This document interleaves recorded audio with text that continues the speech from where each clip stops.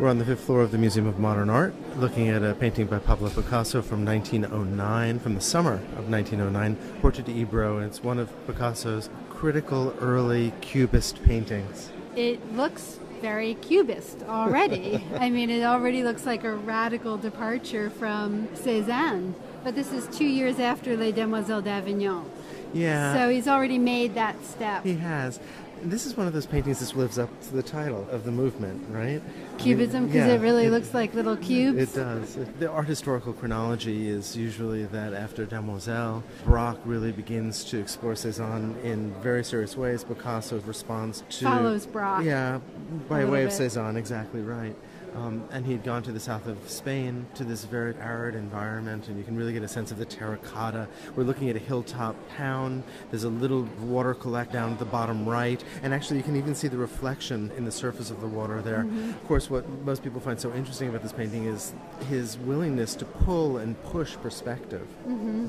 So that we're looking sometimes at the top of things and the sides of things, from below and from above, as though we were moving and shifting our gaze through the site. Yeah, so that the objects become plastic, they become, malleable, they become shaped by our movement through space and through time. But they're also all interconnected. That thing that Picasso and Cézanne started, also before him, of interlocking these different planes by color, so that something that's brown moves into something else that's brown, that is a different shape, that's the top of a house that moves into the side of a house, so that there's really a kind of loss of the separation of different forms in a space. It becomes a synthetic whole. And actually, he's doing something else that I think further assists that. If you look at shadow and reflection, they become almost objects in space themselves rather than just sort of optical phenomena. What do you mean? Well, if you look, for instance, at some of the doorways in the center of the canvas, you can see that there are shadows or reflections that cast off that are in some ways almost as solid as the objects that are purported to create those optical phenomena, right? So that there's almost this leveling of object and the visual. And surface? More than surface. Object and, in a sense, the visual phenomena.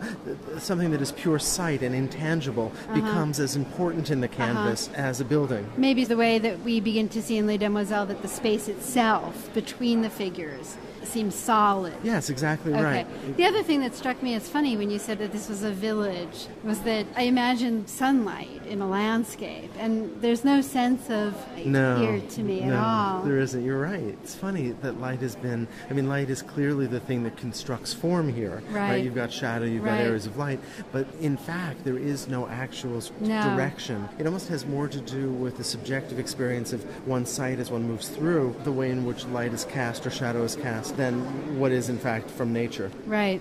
And the other thing that strikes me is the way that, for example, you were talking about those doorways. The one in the center really looks like a doorway into something, but just to the left of that, there's something else that seems to be a doorway that also casts a shadow, but is also much more obviously a stroke of paint. Right, and it almost seems like a positive form in front of the building in a sense. Right. That's right. And yet it's also a brushstroke. That's right. That's wonderful. So there's this constant sort of dislocation of the way in which form is constructed. So it's not just about the rendering of form, it's not just the observing of form, it's actually also sort of this funny dislocating of the process of rendering form. Right. Yeah. It's very self-conscious in a very modern way. It certainly is.